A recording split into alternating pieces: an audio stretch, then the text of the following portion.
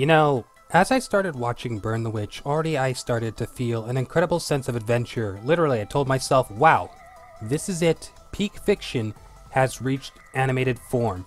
And obviously, to no surprise, all of this went far beyond my expectations. Originally, we know that Burn the Witch as a whole has been delivered as a movie. For fans overseas, distribution has arrived in the form of episodes through Crunchyroll. And of course, I will leave a link to Burn the Witch's anime in the description. If you have not seen the episodes yet, they are incredible. Definitely go down to Crunchyroll and check those out. At this point, everyone should already be aware that Burn the Witch is an expansion of Bleach's universe, diving into a whole other dimension that focuses on witches and dragons. This concept is very unique. It really pulled me in, and as soon as it did, I didn't really ever want to leave. As I started watching, everything already had me hands down impressed. Reversed London is absolutely beautiful. I felt truly immersed. Now, before the first part truly moves along, Nini is spitting facts at the beginning. She obviously strikes me as a person who doesn't take crap from anyone at all. Easily, you can tell right away that she is a strong, independent woman. Fame isn't easy, and dealing with all of those reporters certainly isn't something on her to-do list.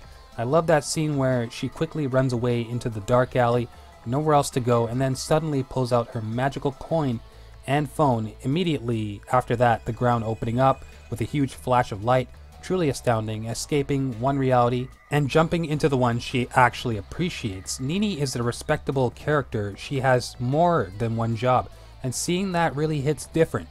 You have a girl who has a lot on her plate. She has no time to deal with nosy reporters.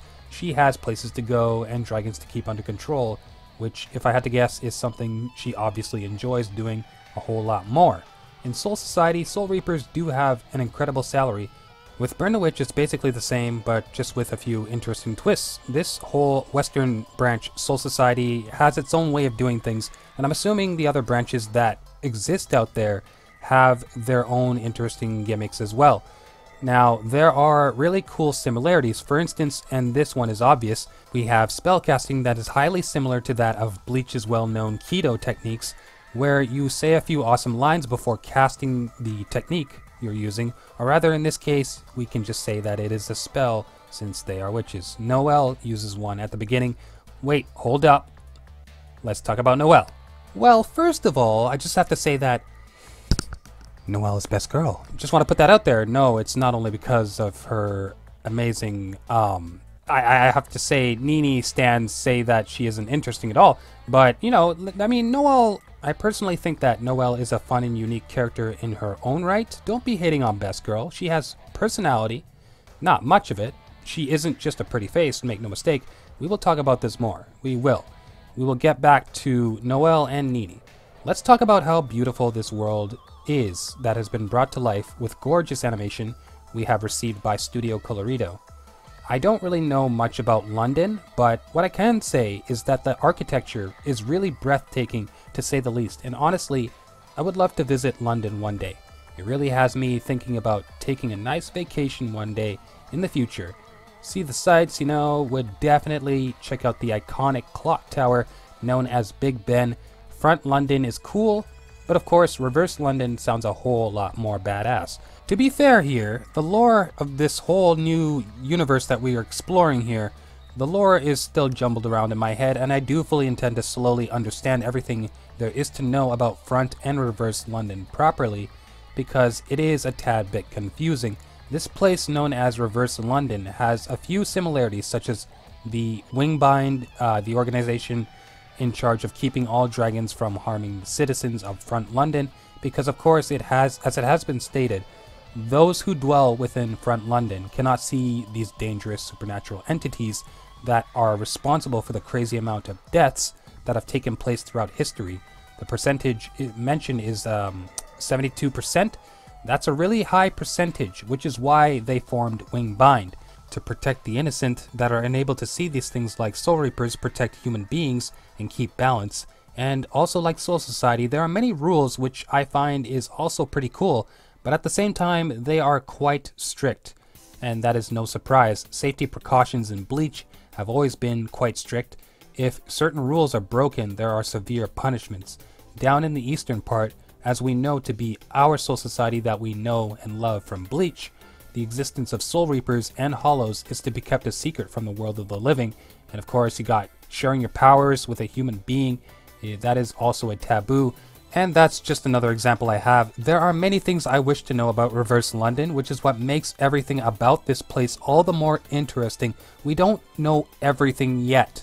At least I don't think so, because Kubo will release more on this in the future. It has been confirmed, and I'm truly excited to see what else he has in store in terms of the lore surrounding this magical realm. And I do have a random thought here. If Reverse London is a counterpart to Front London, does that apply to people as well? Honestly, I don't think it's possible because things would be a bit weird that way. Not gonna lie, I just figured that the buildings, are exactly the same with Front and Reverse London.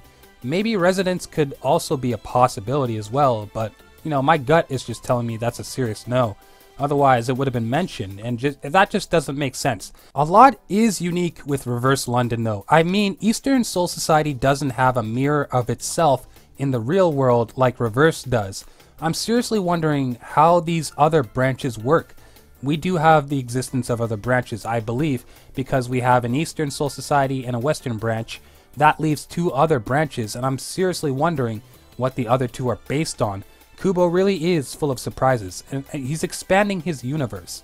If he continues like this, Bleach will rise even higher. To this day, I'm still trying to make sense of everything. The dragons seem to come in all shapes, sizes, and appearances, and of course, each of their capabilities are different too. Kind of like Pokemon in a sense.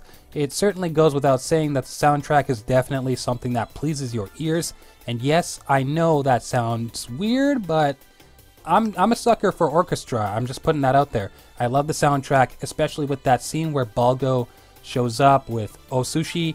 The whole show... the whole show me your patties thing. Balgo's perverted side obviously rubbed off on his pet dragon. A dragon that looks like an innocent dog. Again, shapes, size, appearances. All the characters are lovable. Balgo is a big favorite of mine. He is just this carefree, innocent, clueless guy, and I feel like that also applies to Billy Banks Jr. as well. Which, by the way, this man be looking like Luigi from Super Mario Bros. Anyways, he's a great guy too. The voice actors that were chosen are top tier. They really fit and portrayed each of the characters extremely well, in my opinion, and I truly mean that. Wouldn't have it any other way. It was done perfectly. In my opinion, much of what has been done here with this as a whole has been a golden experience in animated form. As a Bleach fan, it truly feels good to be eating this way. It is refreshing and has revitalized Bleach fans. And if newcomers who haven't seen Bleach end up watching this first, I mean, that's quite alright. This is a separate story and it's a brand new experience. There is a lot of build-up and every scene here is sweeter than honey. There are just so many things to talk about in terms of Reverse London. I'm in awe of this work, and I'm still looking around and trying to learn more because it is all so very intriguing and confusing at the same time, but I'm still trying to make sense of it. Dragons, for heaven's sake. Dragons are fun, and I have enjoyed this deeply. What I'm wondering is, what happens when witches in this realm die? Do they go to Soul Society, like the one we know and love? What happens to their souls exactly? I mean, witches are already a part of a different Soul Society, but it's their own, and technically it is different from the one we know. They aren't really responsible for balancing souls like the Soul Reapers. What they're doing, they're just protecting people from dragons. They're not Soul Reapers, so death for them is something I would like to know a bit more about. Like, surely, I'm assuming you guys have some interesting questions as well. The concept is similar to Bleach in a lot of ways, but this one has its own world, its own rhythm.